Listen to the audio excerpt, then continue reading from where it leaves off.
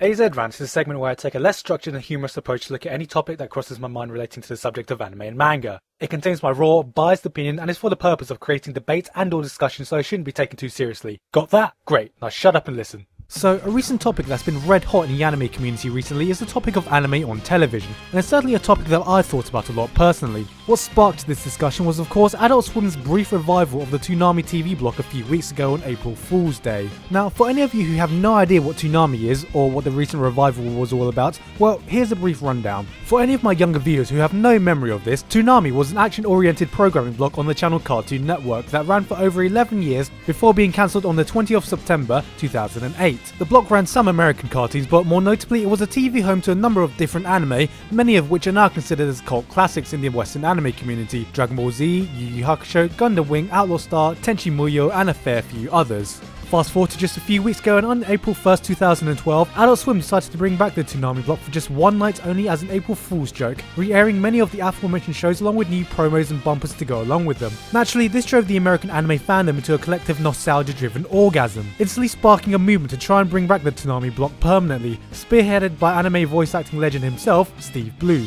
Now, the reason the Toonami block sparked such a big reaction from the fanbase was because of the huge effect it had on the Western anime industry during its prime. The boom of anime in the West during the early 2000s had a big deal to do with the anime that was running on television at the time, coming mostly from the Pokemon craze, the Adult Swim block, and of course the Toonami block. There's also this little thing called the internet as well that played a big part, but that's a topic for a different video entirely. See, while the internet may have been responsible for getting many fans into anime, it was most definitely television that was responsible for the mass exposure of anime. And for a lot of people, Toonami was their first introduction into that wild world, which until April the 1st had long since died. So what Adult Swim did for us during the revival was basically setting our nostalgia drives to over 9,000, and for one night only, giving us our after school childhood back for just a brief period, allowing us to relive the memories when we were just a naive kid gawping at some strange looking spiky haired men with muscles that could strangle a baby elephant to death, battling in some grand fighting tournament or in some seizure inducing gigantic robot because the space colonies must be saved. Of course the fanbase are going to flip out over it.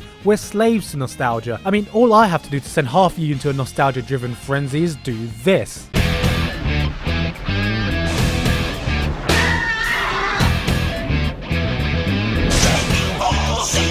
Oh yeah baby, that's right, it's Dragon Ball Z.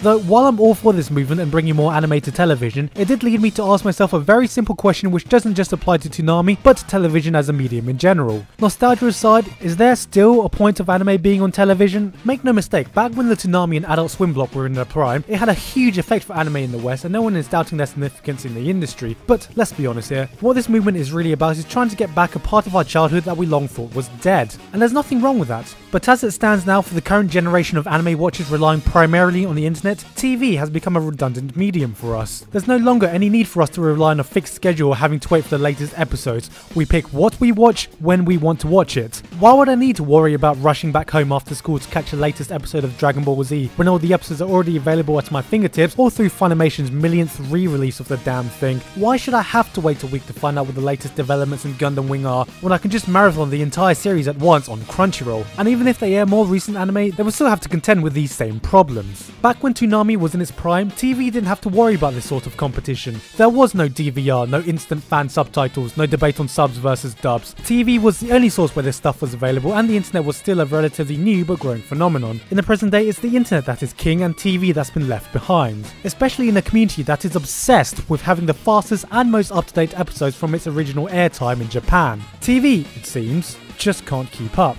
There's a reason why Toonami died in the first place, why Adult Swim is a shadow of his former self, and why just recently Verizon dropped Funimation channels from their services.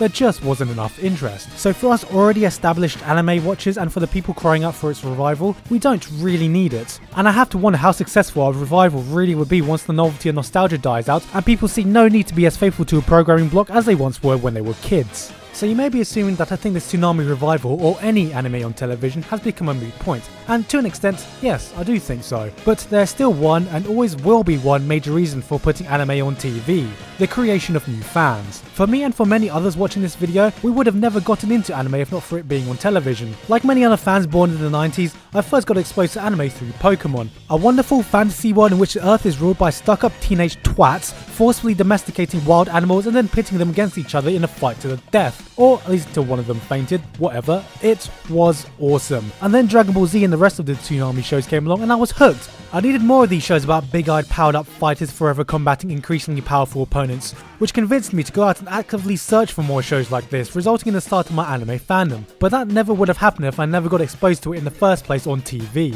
Without television, the only place new fans would come from is through word of mouth, whether it be in real life or through the internet. For the anime fandom and industry to continue growing, there always needs to be an attraction for new fans, because the fact is, in a few years when you finish college or find a job and real life hits you, you won't have as much time or commitment to be able to plow through the anime at the pace you do now. That's not a speculation, that's not pessimism, that's just life. This current generation of anime fans can't sustain the industry forever, and there will always be a need for a constant stream of new fans to keep the fandom afloat. So whether this can be achieved through word of mouth alone is something that I'm skeptical over. This brings me to another issue that needs to be addressed. What shows could actually be a hit if aired in the West? To have a chance at being successful, we can't just keep re-airing the same series that have been around for over a decade, and we need something fresh for the newer generation. But as I mentioned in previous rants, with the decline of the number of anime garnered for a Western audience and the slow death of dubbed anime, there's less and less choice of shows that could possibly have a successful run on TV. Naruto, Bleach and One Piece are slowly running its course. Shows that were seemingly targeted for American broadcasts such as Hero Man, Panty and Stocking or Tiger and Bunny haven't even been dubbed, and I doubt Slice of Life or anything too dangerously Japanese would be great for drawing people into the medium. You can't show subtitled anime on mainstream TV because, as much as the community would like to frown upon the English language blemishing their favourite anime ready for mass broadcast, most people aren't patient enough to get into a new medium they have no idea about when it's in a foreign language, especially if they're kids. So that's where we stand now. Sure, more anime on TV would always have a positive effect on the industry,